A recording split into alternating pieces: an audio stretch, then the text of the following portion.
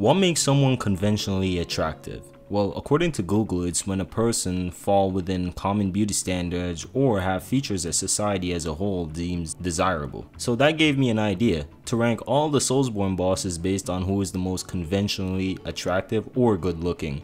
What I did was I went through all the games from Dark Souls 1 all the way to Elden Ring and picked out the bosses and ranked them based on who I think society would find the most attractive or good looking. So no, you're not going to see bosses like Malekith or Gwyn here on this list because first of all, one is a wolf, that's weird, and second of all, the other is an old ass zombie man. And another thing, I won't count bosses that were in their prime as part of the list because then almost all the humanoid bosses would be on this list. And just one last thing, if a boss hasn't shown their face or at least a part of it, they won't end up on this list at all. So getting that out of the way, let's get to the ranking. At last place we have Godfrey. Now don't get me wrong, despite his old age, you can tell that Godfrey is or was a good looking dude in his prime.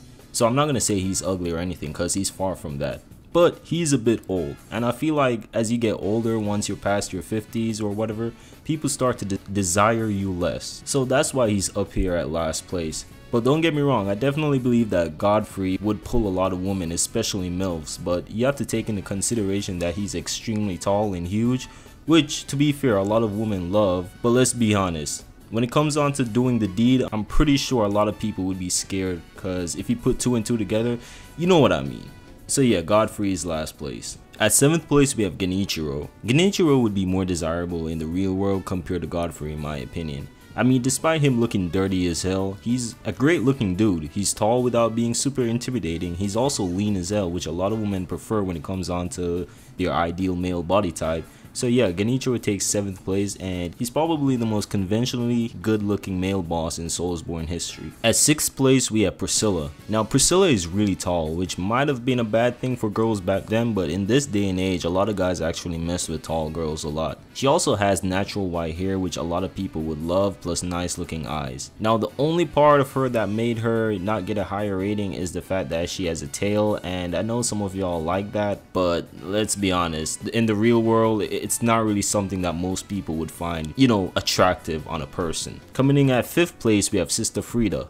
Frieda takes the 5th spot because I genuinely believe a lot of people would find her attractive in the real world despite her scar on the face. Shit, some people probably love that scar. I mean, she's tall and she's badass, like come on, that automatically would make a lot of people find her attractive. At 4th place we have Nashandra, and no, I'm not talking about this form, I'm talking about her normal human form.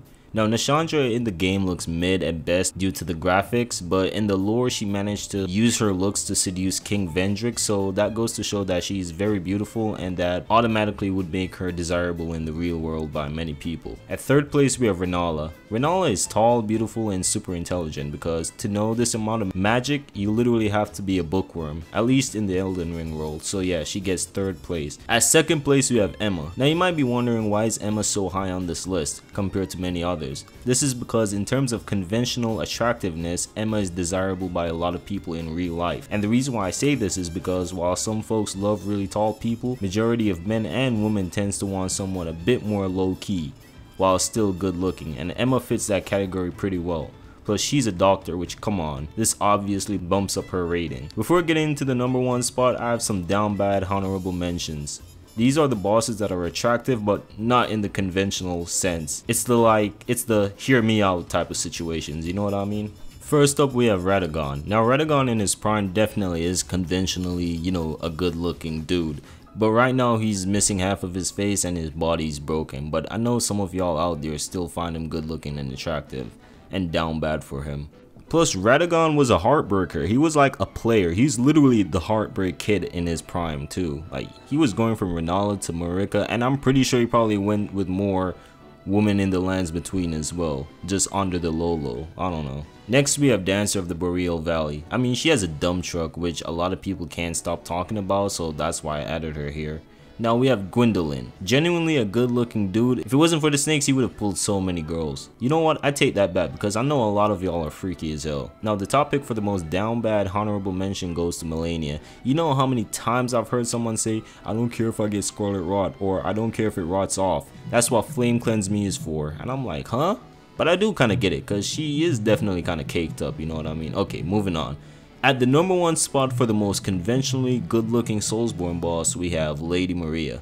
Where do I even start? She's tall, but not super duper tall. She's smart and skilled and, well, and really good looking, to the point where Gehrman made the doll to look just like her. All of that is the reason why I choose her for the number 1 spot, for the most conventionally beautiful boss in the entire series.